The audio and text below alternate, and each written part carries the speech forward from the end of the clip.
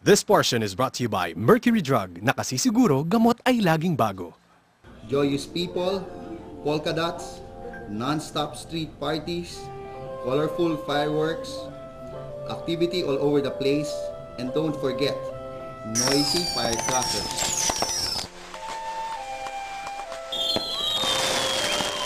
This is how we Filipinos welcome the new year with a bang. Good morning mga kabarkada. Ilang oras na lamang at tayo magpapaalam na sa taong 2011 at masaya natin sasalubungin ang taong 2012. At alam naman natin, isa ang Pilipinas sa may pinakamasayang pagdiriwang ng bagong taon. Kultura na ng mga Pilipino ang paggamit ng paputok tuwing maghihiwalay ang taon. Kaya pag-usapan na natin at ihabol bago magbagong taon ang firecracker injury. This is Generation RX, your health and travel show, now signing on.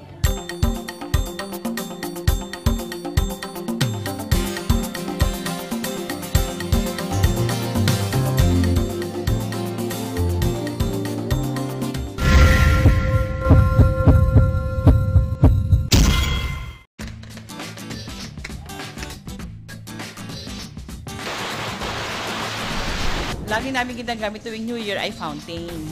Lalo na kung yung bibili mo yung dragon fireworks na fountain kasi 6 na piraso yon, mura pa. Tsaka makikita mo na makulay siya, tsaka yung effect niya, bongga.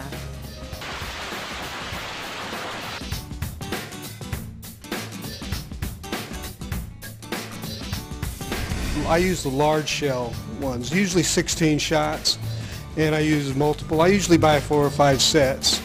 And then set up my own arrangement in different places around the balcony of my house, and the kids in the field love it.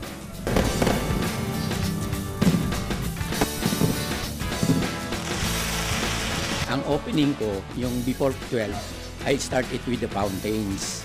Yung fountains, yung mga makukulay, yung mga tahimik. When it is 12, ang gumagamit ako ng firecrackers.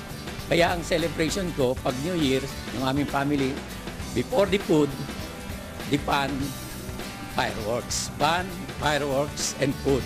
I see to it that I have yung stick, about 1 meter only. I tie a candle then, and I light it far from the Kahit na yan, I play safe din.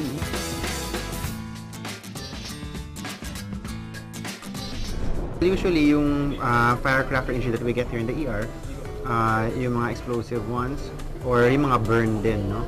So, for explosives, yung mga 5-star, ganon, and then, yung mga gawa lang sa bahay na, and then, for burns, yung mga Roman candle, mga fountain, ganon. Well, like we mentioned earlier, yung explosive, no? Pati yung burn. So, yung explosive, tanggal talaga yung daliri, ganon. Yung iba, burn lang, yung balat lang na nadadali. But there's also, most of the firecrackers are also toxic. Important na example dun is yung watusi, no? Isang stick lang ng watusi ng ganun kaliit, pag hinain, kasi pwede ikamatay yun, no? And yet, ito yung pinapalaro natin sa mga bata kasi hindi siya sumasabog, no? Kung doon, syempre yung gunpowder, ganun, corrosive yun. So, it could damage yung pag nakain. Sabat yung eyes, of course, no?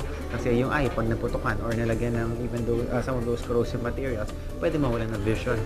So those are other concerns sa firecracker injury, aside from yung sugat. Men are more prone to firecracker injury, simply because they are the one who has the courage to light up one. For the ones who handle the firecrackers, usually males na 20s hanggang mga 50s. Kasi usually sila yung mga nag-handle talaga ng firecrackers. Meron tayong female, most of the time sila yung parang nadadamay lang na nahagisan or something, no? Pero most of the time, yung mga talagang those who handle the firecrackers, male.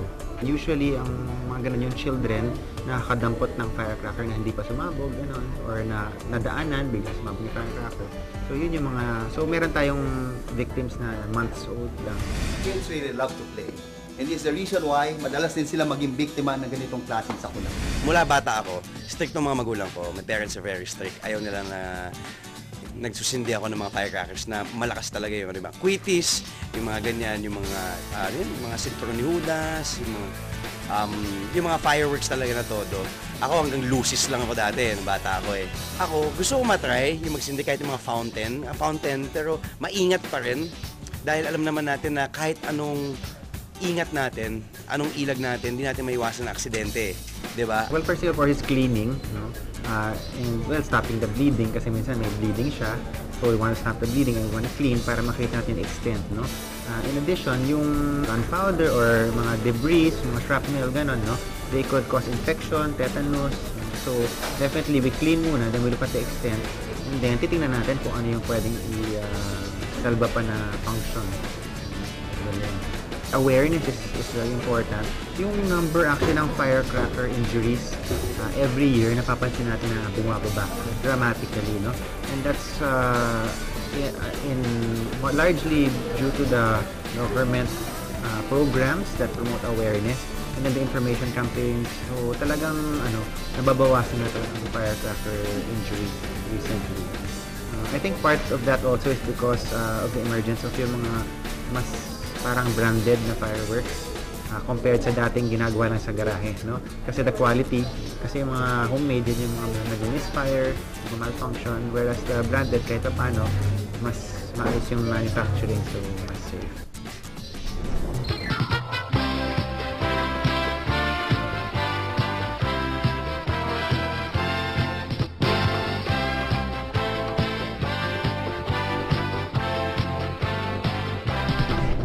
Ako personally, masarap magpapatok din eh, di ba?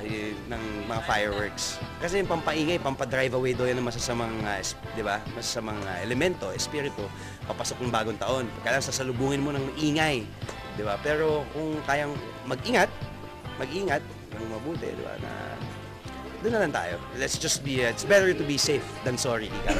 Sa pagbabalik ng Generation RX, alamin natin kung papaano at ano nga bang mga ligtas na paputok ang maaari nating gamitin. Memory loss, signs of aging, weak immune system. Sa bilis ng panahon, hindi mo namamalayang naaabuso na ang iyong katawan. Buti na lang may Circulant 4-in-1 with 4 herbs na tumutulong para sa overall good blood circulation. Ginkgo biloba that aids in enhancing memory and concentration. Lemon balm that helps normalize sleeping patterns. Garlic oil that helps strengthen the immune system. And hawthorn berry that helps promote youthful glow. Circulant helps you look and feel young. Circulant.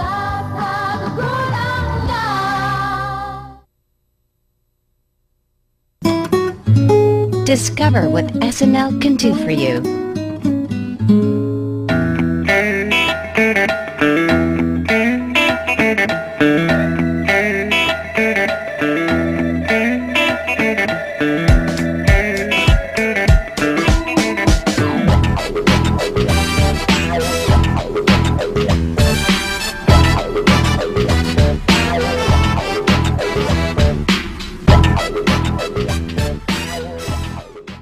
Robust enhances male potency. May 4 na ancient herbs na nagpapataas ng libido ng mga lalaki. Astig. Available in Mercury Drug and all leading drugstores nationwide.